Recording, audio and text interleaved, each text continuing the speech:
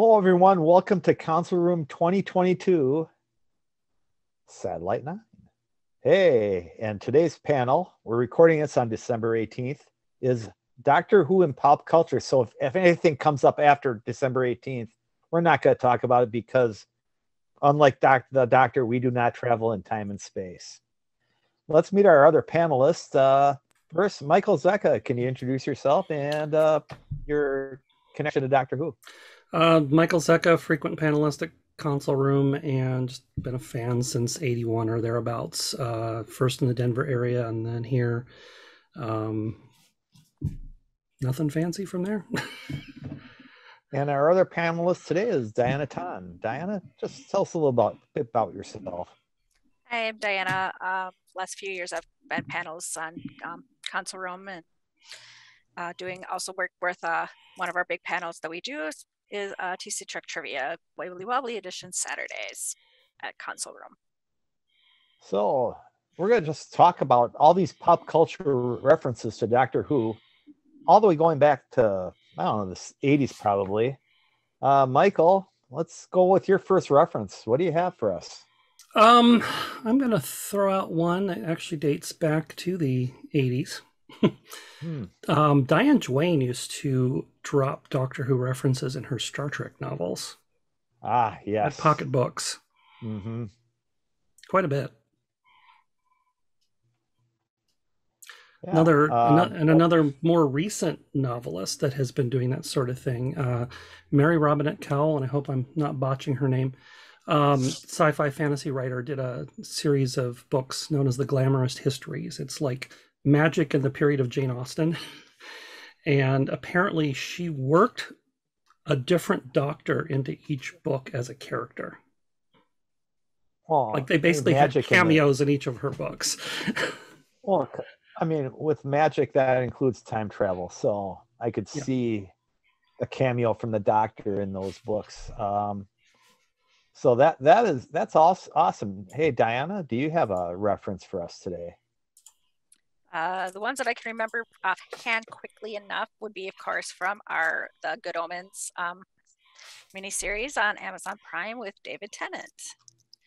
There was quite a few of them, as you can all imagine. Like the Fourth Doctor's tie was shown.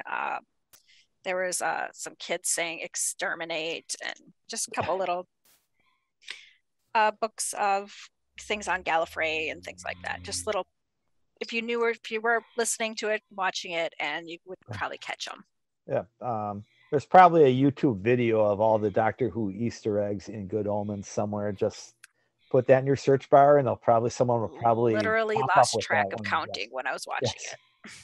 Now it's my turn, and I'm going to one of my favorite shows from the 2010s. That is Leverage. I like a good heists and good con movie and show, and Leverage was one of the best made. I'm going to go to the 10 Little Grifters job, where one of the clients said she used to work at a law firm of McGann, McCoy, and Baker. Yep, and that's where that came from. Dean Devlin, and you'll see a lot of Doctor Who references in all his shows. The Librarians too, and the Librarian movies. You'll see Doctor Who references in those because Devlin is a fanboy. And if they ever go out of the UK for a showrunner, I'd love to see Dean Devlin showrun Doctor Who, because I think he'd come from it as a fanboy, and I think it'd be a really good type of show if he ran the show. You'll see references to Doctor Who. I think they use Baker and McCoy and McCann as aliases. Hardison, the whole thing is Hardison, the Aldous Hodge character, is a big Doctor Who fan. He's the one that makes the aliases. So you'll see Doctor Who aliases in that show. So, Michael, let's go on to your next reference. Okay, so back in the early 80s, there was this lovely series called The Young Ones, featuring a number of actors who have been on Doctor Who since, one of whom was Alexei Sayle. A few years before he did Revelation of the Daleks, there's an episode of The Young Ones where he pulls a cactus out of a flower pot, sticks it to his chest, and runs around the apartment saying, "Exterminate, exterminate." those guys were pretty wild, so I could Yeah. see them doing that in that show. Yeah. That, yeah. And the comedies, comedy. Let's go to comedy. Comedy always has good references. I mean, Community did a whole fictional show of Inspector Spacetime, which is basically a ripoff of Doctor Who. They just didn't want to reference Doctor Who in that show. But that was one of the more brilliant things. Well, Community was one of the more brilliant shows. So, that was Danny Pudi was just funny with that stuff. Getting introduced to that from his girlfriend. That was pretty funny, and it just kept going throughout the show after it got introduced. So that was kind of a running gag, a lot like Big Bang Theory. I mean, Stewart dressing as the Fourth Doctor, the Doctor Who posters in the comic shop, things like that. They did a good job referencing more than DC superheroes, and you have to look a little bit sometimes, but there's some Doctor Who references in that show. Diana, do you have another reference for us? I'm looking at a list here. I found there's one from Sesame Street in 2014. Oh, yes, Numericon. Yes. Yeah. Where a character was dressed up as the Fourth Doctor and with the TARDIS and appearing along with two Cybermen and Daleks. Saying, enumerate. There you go. Right. There was also a really lovely William Shatner as Captain Kirk Muppet. Nice. Who had Shatner's cadence down and everything. And lots of the Sesame Street characters were cosplaying as different superheroes and sci-fi characters and stuff. It was really a fun episode. How about you, Michael? Where's your next one? Okay, well, there was this little sitcom that Stephen Moffat made years ago called Coupling. Oh, yes. Pretty sure there was a Dalek in the comic shop and many other Doctor Who references all through. From the 2000s, yes. Oh, yeah. Or the 90s and 2000s, that's right. Oh, yeah. Yeah. He also made this little thing called Doctor Who and the Curse of Fatal Death. I don't know if you've heard of it.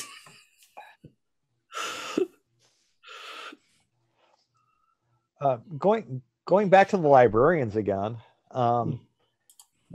this is like an in-universe reference. If you know the plot of the librarians, they go around collecting artifacts that are scientific or supernatural in nature. And the last episode, they went to the time travel department, and there's two big things in the time travel department: the DeLorean and a TARDIS. And it just goes, it's real, it's real in universe, in the librarian's universe, is part of the Doctor Who universe. And I thought that, hey, that's really cool. That's not only a reference, but saying, hey, this is part of our universe here in the librarian's universe. So that was a pretty interesting thing that Dean did with that. Hey, sticking with the sitcom realm for a moment, I've got a couple of others, and some of them go back a little ways. So I have to admit, I've not watched a lot of this show, but once in the late 70s, because it was before I saw a Doctor Who episode, I was at my grandparents' house near Philly, and I was watching an episode of The Goodies, and a police box flew by in a scene. Spinning through, and I didn't know what it was at the time. And a couple of years later, I'm like, oh. But the funny thing is, in the old Who, you never really saw the police box spinning. You just would see it take off and land. So that must have been the first. That might have been the first reference to the TARDIS actually moving. Maybe not just showing up in some place and disappearing from that place. Yeah. So that could be an interesting. We can did got to look that up? kind of get a little bit of the TARDIS in motion. I think was it in Fury from the Deep? So we did get a reference like that in the Troughton era, but That was, kind of hovering over the ocean or something. And yeah, but it wasn't. It's just hovering. It wasn't really. Yeah, a little bit of movement, but more than they really seen before that. Yeah. Okay. And then again, still on the sitcom thing, actually the most recent episode of South Park post-COVID, the return of COVID, Rabbi Cartman is at the church running a Foundation Against Time Travel meeting. And there's a dude that's like, wait, isn't this Doctor Who convention? And he's dressed up and he's doing exterminate sounds and all this. Speaking of South Park, another episode a while ago, apparently. Basically, it was called Funnybot. It was designed by... Oh, yeah. The Funnybot was designed by the Germans to prove that they were funny. Mm-hmm. They were obviously based off the dialects, and in lieu of the death ray, even shouting "exterminate" at one point. Yeah, they very much did Daleks, and that one I'd forgotten about them. So thanks. That's because the new one is so is right there fresh. Yeah. And again, also on the sitcom line, Family Guy has done a few Doctor Who references, famously in Blue Harvest, which is their Star Wars parody. When the Millennium Falcon first jumps to hyperspace, it's the Tom Baker opening credit sequence. Yep. It's like, wow, hyperspace is really freaky. And then more recently, one of their cutaway gags in the last couple of years starred David Tennant as the 10th Doctor in an episode called Doctor Who Farted. Yes. I was not happy with that part, but whatever. Yeah, but Tennant played along, so hey, he was in a Family Guy. He played along. It's just typical Farland music.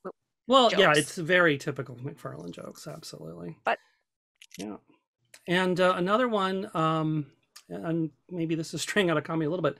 Rick and Morty, and obviously Rick and Morty is primarily riffing on Back to the Future. You know, they really kind of started off as a parody of, you know, Marty and so on, and Doc Brown, but obviously it's got kind of a Doctor Who feel to it at times. They actually reference Doctor Who quite a bit, usually disparagingly. They also disparage the notion of time travel in the show. They jump between universes all the time, but they stay away from time travel except for one episode. But there was one episode where Rick was getting a bit exasperated at the end, and he was saying a lot of weird things. And one of those, I'm Doctor Who up in this MFer. But also, for me, if you listen to the Rick and Morty theme song, it is clearly a stylistic homage to the Doctor Who theme. Yep. Yeah,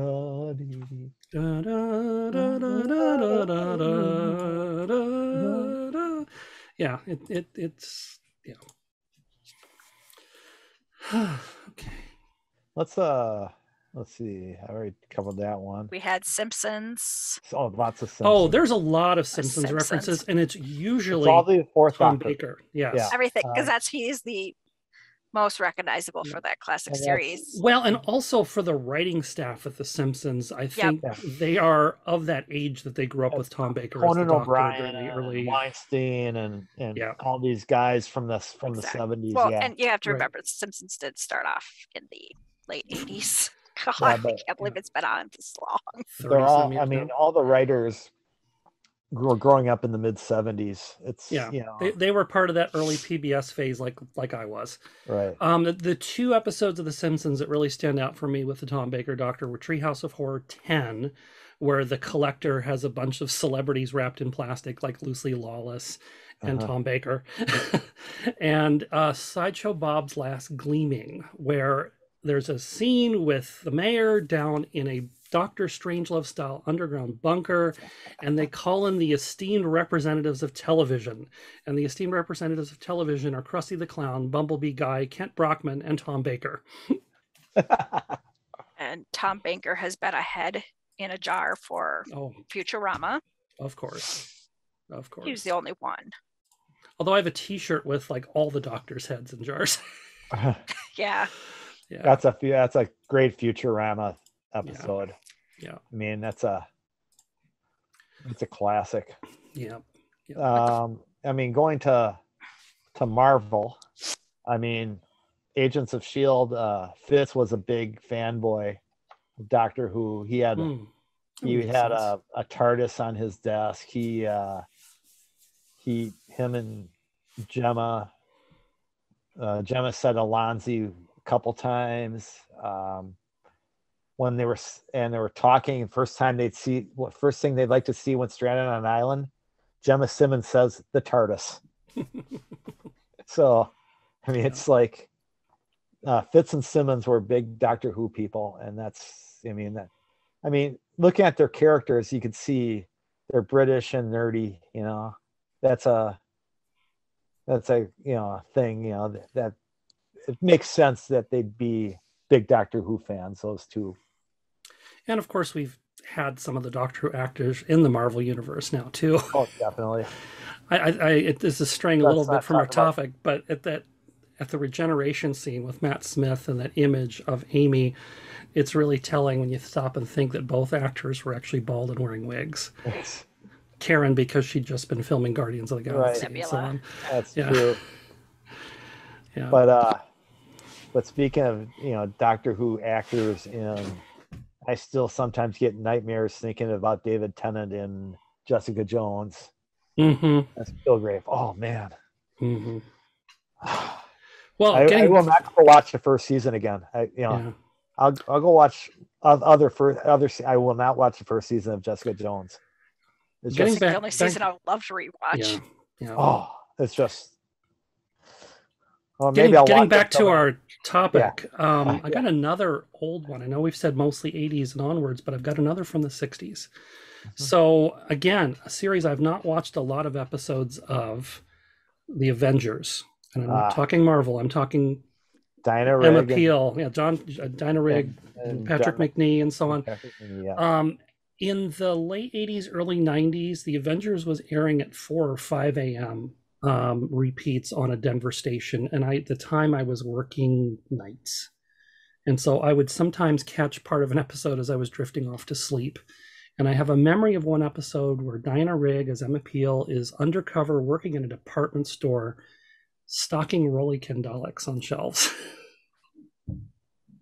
So this was at the height of the Terry Nation Dalek craze back in the 60s. So pretty cool. Yep.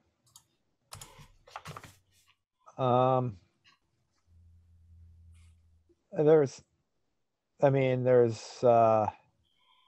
Vicar of Dibley. Mm-hmm. When she gets married in the last episode, the bridesmaids were dressed as the 10th Doctor and 2 Daleks. Nice.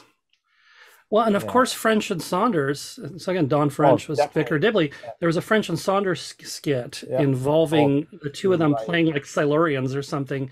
And it was clearly filmed on the set of the trial scene from the Trial of a Time Lord. They had somebody in the Inquisitor's costume and, Time Lords and all kinds of different Doctor Who aliens and stuff. And they were basically bad extras who kept interrupting the scene. And yeah.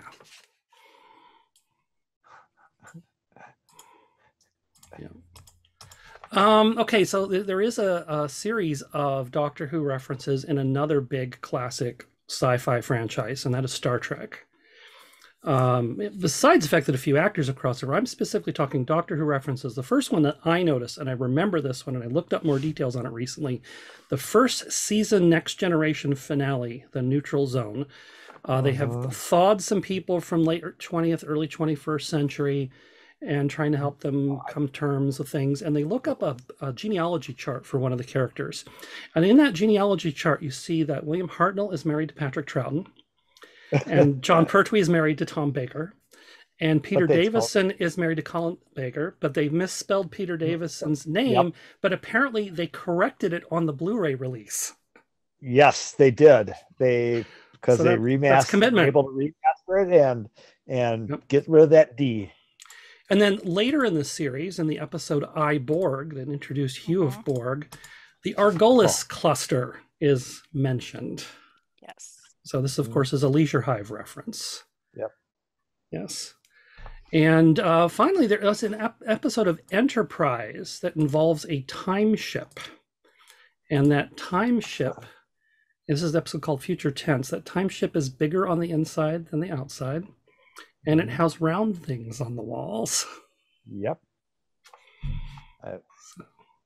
Yeah. So that's, and since we're referencing nerds and things like that, McGee from NCIS. There was an episode in 2009 called Power Down, where McGee walks into this container space, and it was really big inside, and he compares it to the TARDIS, and he explains what the TARDIS is to DiNozzo, and DiNozzo goes, "Doctor Who watches that?" And in typical DiNozzo fashion. So, okay, I think there's other references to Doctor Who in going throughout NCIS with McGee, because McGee is that kind of guy, at least until he gets married. There are Doctor Who pop culture references in several films as well. First one I'm going to bring up is Looney Tunes Back in Action, in which a Peter Cushing era Dalek appears. And this, I think, was one of those cases where they had kind of like negotiated things out with the nation state, but not BBC or vice versa. I can't remember. It was kind of weird. There also is a reference in the Lego Batman movie. So, okay, so remember, trying to remember back to the Superman movies. Was that the Forbidden Zone, the big flat thing that General Zod was in? So the Forbidden Zone appears in, that's the name of it. No, well, God. Zero something. No, yeah. No. Well, either way, whatever it is, it's a plot point in the Lego Batman movie that Batman ends up there for a bit, or the Joker ends up there for a bit, and there's a lot of classic villains in there that he interacts with: the Wicked Witch of the West, Sauron, British robots voiced by Nicholas Briggs. Phantom Zone. That's it. Yeah, the Phantom Zone. Yeah, so they were the multicolored Daleks from Victory of the Daleks, essentially, but done in Lego style, and they were voiced by Nicholas Briggs, but they were specifically referred to as British robots. They were never referred to as Daleks, probably because they didn't want to have to negotiate things with the nation state. That's what it all. Whenever Daleks aren't called Daleks, it all comes down to Terry Nation's estate. Yep. And of course, Lego had already been partnering with BBC, doing Lego Dimensions, Doctor Who levels and things, and so they kind of had that partnership already established. So that was kind of cool. I just laughed when suddenly Nick Briggs starts talking in a Lego Batman movie. It's like, this is great. And I think there's another movie we were discussing before the panel. Maybe one of the others wants to mention that one. What was it? Oh, Bill and Ted. Bill and Ted is just as what one show called it. God, I forgot what show it was, called it the Doctor Who ripoff movie. Mm-hmm. Yeah, time traveling in a phone box, right? Yeah, that's right. Yeah. With a eccentric guy. Yeah. Mm-hmm. Rufus is an eccentric guy, let me tell you. Yeah. There is. Go ahead. How about back to movies? Well, going back to Lego, there is a appearance by the TARDIS in the Lego movie too, the second part. When Rex Dangervest is using parts to build his time machine. He uses parts from the DeLorean. He uses parts from H.G. Wells' time machine and the TARDIS to make his own time machine.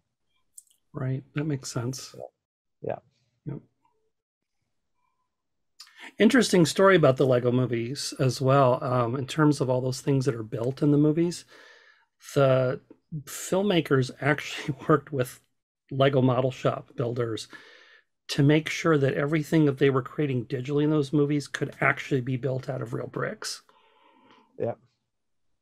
That's amazing. That's one of the more amazing things when I read There's about a that real movie. attention to detail in those movies. I've talked about the Lego movies in detail in other panels before. If anybody ever wants to hit me up on that on the side, I can talk Lego off your ear. Cool. Getting back to our panel though, there is a Doctor Who reference in Buffy. I was just gonna say Oh, that. yep. And it's one that really astounded me. Back in season 6, the episode Smash, Andrew mentions something like he's ever seen every episode of Doctor Who, or that he has every Doctor Who box set. And I'm like, how did he manage to see every episode of Doctor Who? This is clearly another universe where they haven't junked all those episodes. Yeah. And before they made the animateds out of the ones that were junked. Yep. And that they were releasing box sets before we started getting the Blu-ray box sets. They were releasing DVD box sets. We were just getting individual releases here. Which, of course, at that time they were all VHS box sets. And you'd have that too. Oh, it's like that takes up lots of room on your Yep. Because it was one tape for the maybe one story on a tape, so it'd be 6 tapes for a season. Mm-hmm. So yeah. Let's go with one of my favorite ones from 2003. A real life show, Top Gear. Where there was a Dalek, the Sixth Doctor, and a Cyberman appearing with a Dalek and a Klingon. And a Klingon, Ming the Merciless, and Darth Vader. And it was a Master of the Universe, was a lap around the test track, racing a modified Honda Civic. The Dalek could not get in the car, so he exterminated the other drivers, with the exception of the Klingon and the Doctor, who had apparently fled beforehand and were not present. The Cyberman was eventually declared the winner by the hosts. So, if I can find that episode somewhere, I'd like to watch it. Old episodes of Top Gear is actually on Amazon Prime. Oh, cool! What, $2.99? Oh, that'd be cool to watch that. And that is not the first time that Daleks and cars have appeared in something together. Ah, okay. So we had the band KLF rebranded themselves temporarily as the Time Lords and did a cover of Gary Glitter's History of Rock and Roll, known as Doctor and the TARDIS. And in the music video, part of their deal with the Time Lords is that the lead singer is apparently an old Ford Time Lord, Ford car, and that car is driving around chasing Daleks, cardboard Daleks, and running them over in the music video.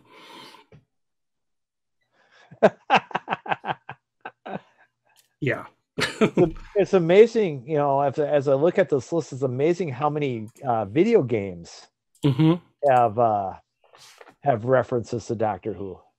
You don't think of video games as a place where you can find your references to Doctor Who, but there are a whole bunch. There are Animal Crossing, New Horizon, Dream Islands with Doctor Who references all over. I also have the TARDIS and a few things on Doctor Who on my island that I created. But stuff that's in the game already too that you don't create, like once again Lego. I mean, the Weeping Angels are found in Lego Batman 3 Beyond Batman game. So I mean, it's like, I know there's a long list online of all the different video games that have Doctor Who references, often a TARDIS of some sort, sometimes as a portal in the game or so forth. But Weeping Angels appear, and I think that's a good thing to appear in a game because of the time travel and the teleportation energy that the Weeping Angels have. That'd be an excellent thing to have in a video game, to go from portal to portal, basically, where you don't know where you're going to land too. When you come in contact with the Weeping Angel. So that's a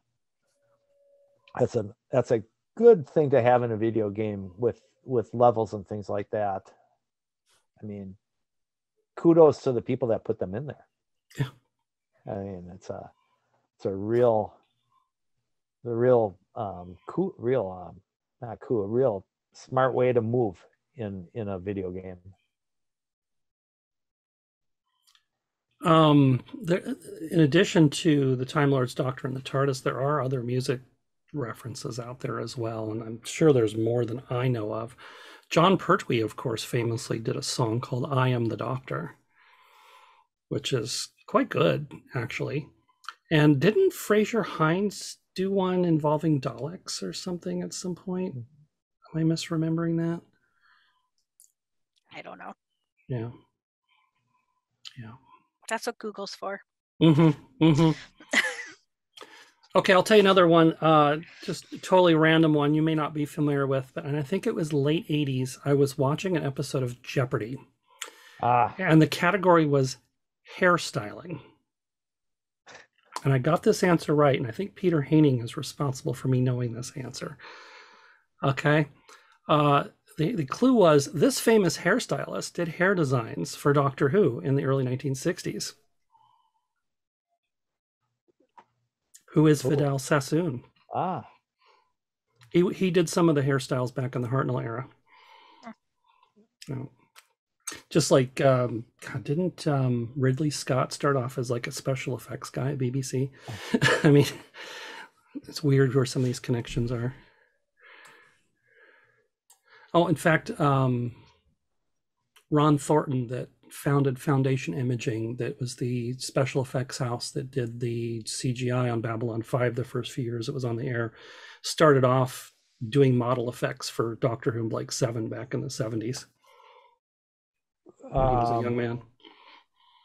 There was Jeopardy has always, once.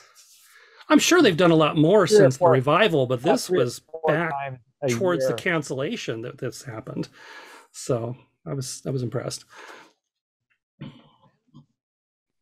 Let me turn off the sound on this one. I'm looking at this on the internet here, and they said like the My Little Pony Friendship of Magic. One of the ponies called Time Turner has an hourglass. It's like, that's more Harry Potter, but also carried a fob watch. But again, still Harry Potter to me than over Doctor Who. Well, it depends on whose memories were in the fob watch. That's true. But it was just called, and it's Time Turner. It's just like, okay, whatever. I would not say that. Rugrats. Mm-hmm. I think there's a lot, and you kind of miss them when you catch them, but a lot of stores have like whatever you'll see a little Dalek because they're just quick Easter eggs that people might blink and not notice, and some people like us would be like, "Hey, cool," and then forget about it when you have to do a panel like this. Yeah.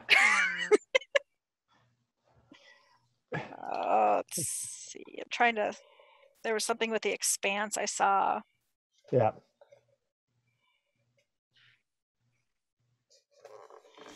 There's a talk show in the United States that's done a lot of Doctor Who references over the years. Oh, are we talking about our good friend television's Craig Ferguson? Yes, we are. Yes. Always had a TARDIS on his desk, did a cold open song and dance number with Matt Smith. Interviewed so many Doctor Who stars, Matt Smith, Kieran Gillen. They were in the US for 10 seconds. Yeah. They'd come to LA to be on with Ferguson. Yep. Yeah. And of course, he interviewed Peter Capaldi on there several years before Capaldi became the Doctor, because he and Capaldi were in a band together back in the early 80s. Yep. Ferguson was the drummer. As much as World War Z is a horrible, not a very good movie compared for the book. It's like, okay, yeah, but he had to name it after a book that has nothing to do with the book. Mm-hmm. Capaldi was in there, and he was a World Health Organization person, but in the credits they just wrote Who Doctor. And it was right after. It was like literally right after he was being announced to be the next Doctor. So having it like that was just really kind of funny to see that that's how they credited him. Yeah, we use that in Jeopardy for Doctor's other roles, and the answer was Who Doctor. Yep. Famously, several years ago on Google Maps Street View, if you go to the Earl's Court Underground Station, there is a police box outside, and I don't know if it still works, but it used to be if you clicked on the police box, you'd go inside Matt Smith's TARDIS. It's a nice little tie on Google Maps. Mhm. Yep, that's always a fun one. And Mhm. I mean, pop culture. There's TARDISes all over the place. Mhm. There's little library Mhm. little libraries that are shaped like TARDISes, and people just have TARDISes in their front yard, just sticking there. And I mean, that's pop culture. You know, you build your Yeah. own TARDIS for God's sake. And Mhm. it's pretty wild. But yeah, Craig for Karen Gillan was always a, a frequent guest on Craig Ferguson's show too, Mhm. because I think they like talking with the Scottish accent together and not having anyone really care. Sure. Sure. Yeah. So, Also, interestingly, with the Late Late Show, of course, Craig Ferguson, when he left, was replaced by James Corden, Mhm. who was in 2 Matt Smith episodes. so So there's another Doctor Who connection with yep. that show. And he, I mean, The Lodger is still one of my favorite Matt Smith episodes. Yep. And Well, and not only that, but so then James Corden's character in The Lodger in Closing Time was named Craig. Yep. Yep. A lot of the hosts of the Late Late Show have been named Craig as well. Craig especially one Ferguson from replaced Craig Kilborn. Kilborn. Yep. Oh, that's right. Of course, they all replaced Tom Snyder, but yeah, Yeah. so it just like makes that Craig connection again. It's just kind of weird. Yeah. Then one of my all-time favorites is you know, when they just pop up, you know. Where'd that come from? I mean, it's like you're watching a show, like I said, you're watching NCIS, and all of a sudden, oh, it's bigger on the inside, like the TARDIS. I go, it's like, where do the writer? I mean, you don't think of these writers that are doing a police procedural show really having a reference to that, and all of a sudden it pops up. So, I mean, in a comedy, you could see it pop up because a lot of that stuff is pop culture related. But if you see it in a police procedural, CSI New York had a famous one where someone goes paging Doctor Who, you know, in the hospital. So, you know, where's that stuff come up, you know, in a police procedural, which is weird.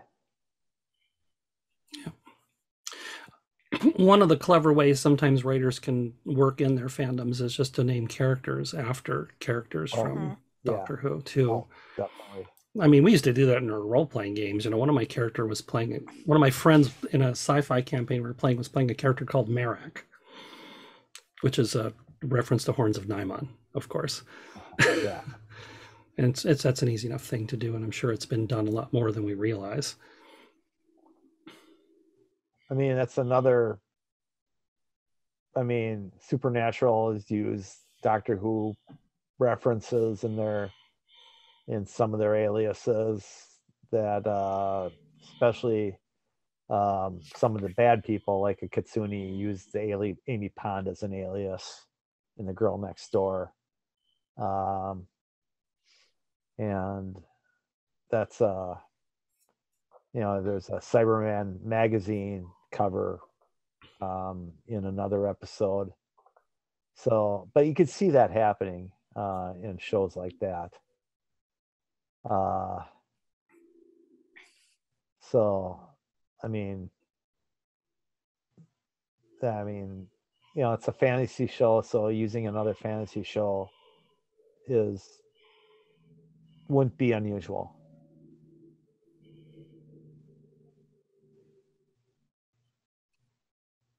So, you know, as I'm running through the 2000s list,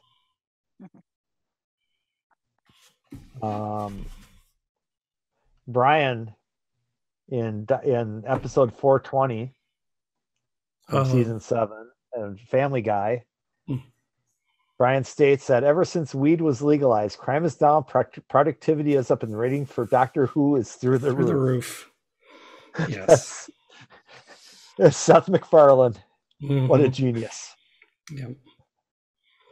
I'm going to bring up something that is interesting. So I don't know if you've heard of the Tommy Westphall universe. So Tommy Westphall was a character in the NBC hospital series St. Elsewhere. Oh, that's and right. He's an autistic boy. In the finale of the series, you're kind of made to think that the entire series has been in his head all this time. However, because of crossovers that St. Elsewhere did with other shows, and crossovers that those shows did with other shows, and so on and so on and so on, there's a vast majority of television programming from the UK and the US that are all within one shared universe known as the Tommy Westphall universe. And that includes Doctor Who and all of its spin-offs. And I will tell you that some of the connections between some of the shows, there's a lot that are all Richard Belzer's fault, because he's played the same character on about 20 different television shows, including The X-Files and Sesame Street.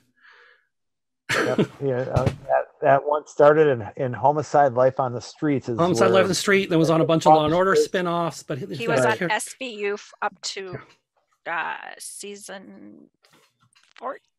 Right, but with guest appearances on other Law and Order shows. But that he also played that same character on Sesame Street, and I'm pretty sure he played the same character on the X-Files. I mean, it's just on and on. And so it interconnects a lot of these shows. And then when you get other people coming in, and so it's great. If you look this up online, there's a website that tracks all the different shows in the Tommy Westphall universe and how they're interconnected.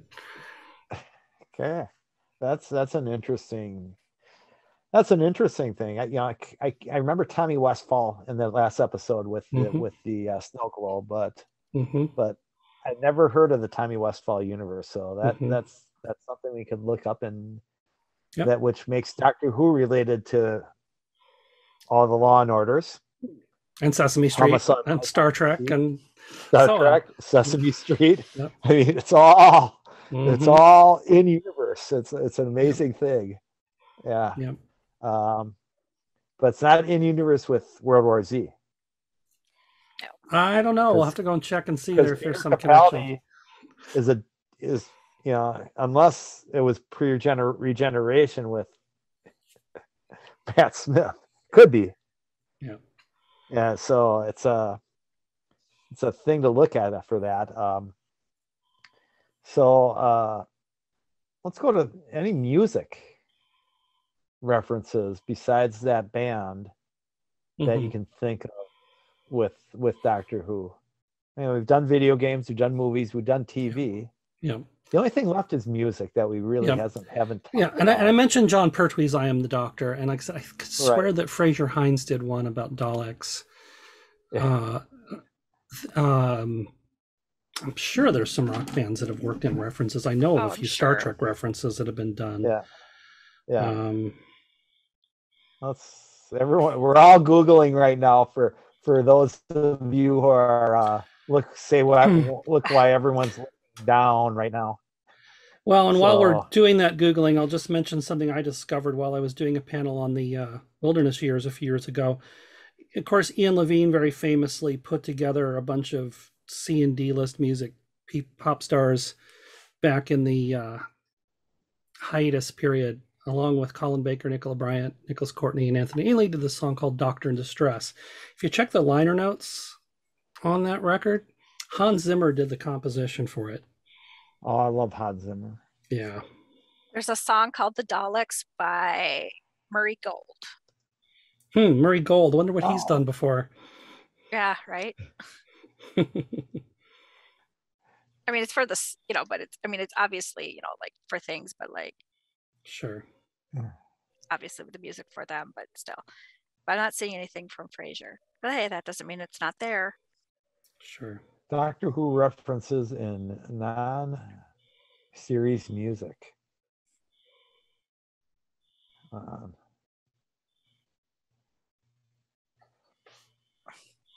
There is a band that's currently composed of MC Dalek. A guy called Cool Hill Janitor says One of These Days by Pink Floyd is inspired by the theme music. And they've, I think Jimmy Page has said it specifically that they kind of stole it.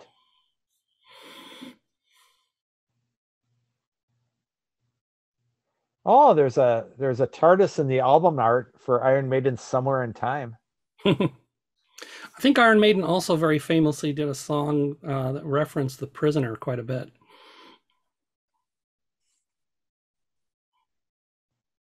Tiggerpoo says, enjoy the silence by Depeche Mode. If you listen to the words, it clearly sounds like Series 6 of Doctor Who when Amy gives birth to Melody and the silence were featured. But you're just not going to you're not going to remember this song. All I ever needed is Here in My Arms, and sounds like Amy. This line when she delivers Melody or River. So that's just some stuff from my phone's ringing and I can't get up. Yeah. So that's just some things from a forum on Digital Spies. Mm-hmm. There have, of course, been a lot of comedy skits in Britain over the years that have parodied or referenced Doctor Who. I mean, obviously, we've got Dead Ringers. Sean Colshaw going around as Tom Baker, prank calling people, or prank in person. They've also done some lovely Torchwood skits. David Tennant appeared on the Catherine Tate show after her run as Donna Noble. Oh, God, I love Lauren's that. new English skit. teacher. Who? Are you speaking Scottish, sir? Are you the Doctor? Those two are golden together. Yeah, Lenny Henry very famously played the Doctor in his comedy show some years ago, long before he was in Spyfall. He was even dressed in a costume that was somewhat reminiscent of Collins. Jim Broadbent had done Doctor Who skits, and this is prior to Curse of Fatal Death. But famously, I mean, there's the film, the charity film made for what's the comedy day? Comic Relief called in Europe, or Red Nose Day. Comic Relief. Mm-hmm. Red Nose Day with all these people, Broadbent and. Oh, you're talking about the Stephen Moffat Joanna story, Doctor Lumley was Who and the Curse of Fatal Death. Yeah, the Curse of the Fatal Death. I mean, never cruel nor cowardly. If you go back and watch Doctor Who and the Curse of Fatal Death now, you will see the seeds of Stephen Moffat's run as showrunner in that story. I mean, it's done for comedy, but there's a lot of seeds of what he would end up doing with Matt Smith and Peter Capaldi. Okay. Yeah. So back to, but I mean, that's that whole show. I mean, if you call Time Crash a reference, since it wasn't part of Doctor Who, it was just a, you know what I mean? Mm-hmm. Are the parody made for Comic Relief references or homages? What do you want to call those? That's the other thing.